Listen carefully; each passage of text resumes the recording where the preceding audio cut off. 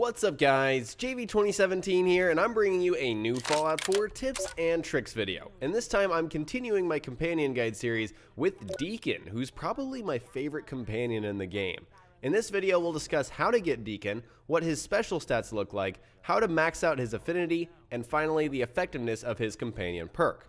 First, let's take a look at Deacon's background. It's hard to go into detail on his past without dropping some serious spoilers, so I'm going to be brief here. Deacon is a spy for the Railroad, which of course is the underground undercover operation that seeks to save the synths from the Institute slavery. Before the sole survivor even meets the Railroad, Deacon can actually be found spying on the player in several locations throughout the game. So he can be found when you first meet Piper to get into Diamond City. He's one of the guards there. He can also be found as kind of a drifter kind of character in Good Neighbor, and also he is a caravan kind of trader in Bunker Hill. So he wears all these disguises. He's a very cool, fun kind of character. Deacon can be found in the Old North Church, which is where the Railroad HQ is located. So first, when you find the Railroad, of course, you'll have to solve that puzzle, which of course, spells out Railroad, not very complicated there. And after you talk to Desdemona, Deacon will emerge and start talking to you, and then he will give you the quest Tradecraft. And so Tradecraft is the quest you actually have to complete in order to have Deacon as your companion. And additionally, after you complete Tradecraft, you have to agree to join the Railroad. Now, I want to put a disclaimer on here. Agreeing to join a faction does not mean you're committing to that faction. You can actually tell all the factions in the game that you agree to join them. All of them. You can say that, but you don't have to commit to them at that exact moment. There is a point of no return, and I've made a factions video quite a long time ago kind of explaining how this works, but you can say, hey, I'll join you, and then not actually commit to them later. So don't worry about that. If you tell the Railroad you're going to join them, you don't actually have to commit yet.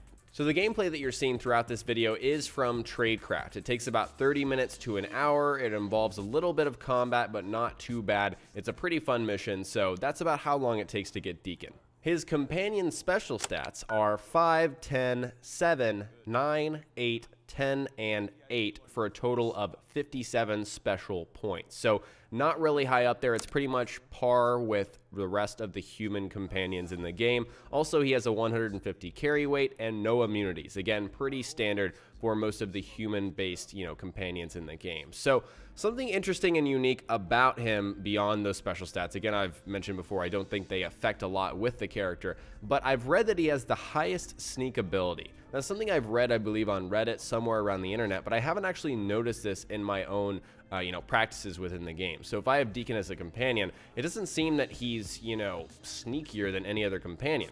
Every companion in the game actually comes with sneak rank 3 or 4, I believe, by default, and then for some reason Dogmeat has the highest rank, I believe rank 5 of sneak, for whatever reason. I'm not sure about that, but really with Deacon, I haven't noticed this personally, that he's sneakier than everyone else. He's a spy-based character, and even his, companion perk would say, or you would suggest, you would think, hey, he is the sneakiest character, but I haven't seen it personally. As with every other companion in the game, Deacon also has an affinity, and this is the game's loyalty system for your companion. So imagine an invisible meter out of 1,000 points, and each different action that you make, Deacon will make a judgment on it. Player actions, choices, and dialogue will affect Deacon if he's your companion, if he's rolling with you. So say you're nice to somebody, and that meter will go up a little bit. If you're violent, it'll go down a little bit. So that's kind of how this system works, and it's invisible. You can't really see it unless you're on PC and use a console command. So you really just have to kind of keep repeating actions that Deacon likes if you want to increase his affinity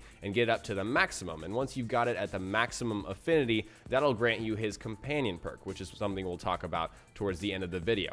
Unfortunately, you cannot romance Deacon. It's really quite unfortunate. He's kind of my man crush of Fallout 4. I'm quite disappointed, that I can't romance him with my female character here, but hey, what are you gonna do? Fortunately, we can actually predict the behavior of our companions, and Deacon has a certain general affinity that we can follow, and of course we make these actions in the game. He will like them or dislike them. So he likes it when the player is nice or mean. Now you may be wondering, that sounds like the opposite. Those are opposites. How does that make sense? Well, there are certain situations where you can be nice and not necessarily mean, or mean but not necessarily nice. And I think that's really what it's referring to. It's not really an either or thing. It's kind of like you can be nice in this situation, mean in another situation. He'll like both of those. And also, he dislikes when the player is violent. So If there's a situation where you can not be violent, I'm sure he would prefer that. If there's a situation where you can actually choose to be violent and murder non-hostiles, for example, he will not like that. You will see Deacon hated that or disliked that. He also has more specific affinity predispositions, so certain things you can do out in the world, he will react in this way. So he likes it when the player donates items, hacks terminals, which makes sense since he hacks a terminal in the first mission that you meet him, Tradecraft, that you're seeing on the screen. He also likes it when you heal dog meat. This is something we're going to take advantage of in order to boost his affinity a little bit later in the video. He also likes it when you pick locks, any locks. It could be a lock out in the world or a lock in Diamond City from, a trader's house. He likes it when you pick any lock. He doesn't discriminate on locks, so that's interesting as well. He also likes it when you persuade for more caps. So if you are a high charisma character and you like to persuade for more caps after doing a mission or a quest or whatever it may be, he likes it when you do that as well. On the flip side, he dislikes it when the player gets a chem addiction or uses chems. So in general, if you're going to be using a lot of chems, then Kate is probably a better companion to bring along with you. If you use them around Deacon, it'll lower his affinity, and it'll be a lot tougher in order to get his maximum affinity. He also doesn't like it when you eat corpses. Not a lot of companions like that except for Strong, because Strong is weird, obviously. And then finally, he doesn't like it when you murder non-hostiles. So I would say overall, from his affinity predispositions, I would say that Deacon is a morally good companion. He likes a good character. He likes when the Soul Survivor does a lot of nice things, good things, except for maybe, some morally gray things like picking locks and getting into stuff, hacking terminals, but generally he's a morally good companion. I'd say that it's fairly easy to increase his affinity by following these choices. If you're playing a morally good character, you have Deacon around, naturally his affinity is going to go all the way up to the maximum after a certain amount of time. But let's say you just want to grab Deacon and get his companion affinity perk. You just want to get it really quickly. You want to boost that affinity up. So we're going to look at that right now. This is a very easy method. I'm sure you guys have seen this before. So what you'll need to do to prepare for this is first you need to get Dogmeat, who's at Red Rocket. You probably already gotten Dogmeat by the time, you're watching this video, I would hope. Once you've got Dogmeat and Deacon, send both of them to your settlement of choice. I'm sending them to Sanctuary because that's very easy. Also, make sure that Dogmeat is your active companion. So what you want to do here is send Deacon to Sanctuary, make sure he's there, and also have Dogmeat with you as your active companion. And also, you might want to make a bell. That's something in, I believe, the resources category, which is weird. Under miscellaneous, you can make the bell and keep it there. Once you ring the bell, all of your companions will gather in a certain location. This is just to make sure that everyone's close and nearby. So the method here is to shoot Dogmeat while he's your companion. If you shoot Dogmeat and then down him and then use a stim pack to heal Dogmeat, then Deacon will like that action and you can actually take advantage of that. So what you'll need to do is shoot Dogmeat, obviously get him down, heal him with a stim pack, and then quick save. After you quick save, you want to quickly go back into your menu, click load, and reload that same quick save again and repeat the same process over and over and over. You will need several stim packs for this because each time you do this, you're going to use a stim pack. But as you repeat this, he will like it every single time as long as he's close enough. That's why I suggest that you make the bell in order to make sure that Deacon comes near the bell and witnesses this action, and then he'll like it every single time. Once you've successfully maxed out his affinity, you will get Cloak and Dagger, and this is his companion affinity perk. And so what this does for you, the player, is it gives you plus 40% Stealth Boy duration, which is pretty nice, but the real nice part is plus 20% sneak attack damage. So this essentially means that to your sneak attack multiplier, you'll get an extra 0.2. That's not a ton. I'll be honest, at a higher level, that doesn't seem like a lot, like much at all.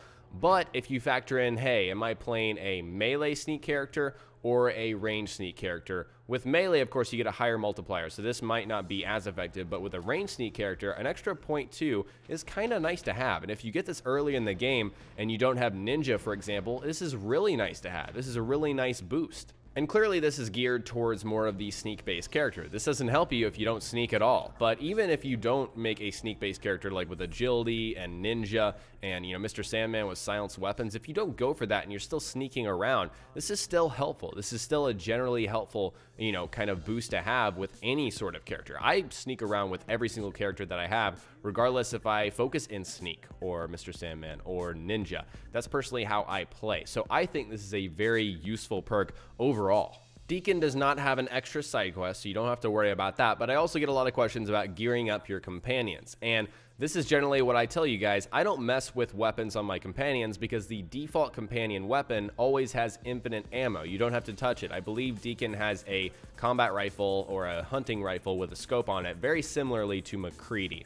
So the problem is if you give Deacon a gun, he'll need ammo for it. That kind of drains on your own ammo resources. So it's really up to you. If you have ammo to spare with a certain weapon and it's a really good weapon, give it to him. It makes sense, right? But you don't have to. He'll have infinite ammo for his default weapon. And as for armor, you can give Deacon armor if you want to increase his, damage resistances and whatnot. However, you get to miss out on the fact that Deacon changes what he's wearing all the time. Since he is a spy, since he is spying constantly, he changes his outfit. It's hilarious. Sometimes he's completely naked. Sometimes he's wearing like a white polo and some khakis. Sometimes he's dressed like a safari guy. It's crazy. It's hilarious, and I really love it. That's one of the things I really like about Deacon as well. So fast travel to a different location, you'll see Deacon in a different outfit, and I just love it. It's hilarious, and so I don't mess with his armor. You can certainly do that. It's more practical to do so.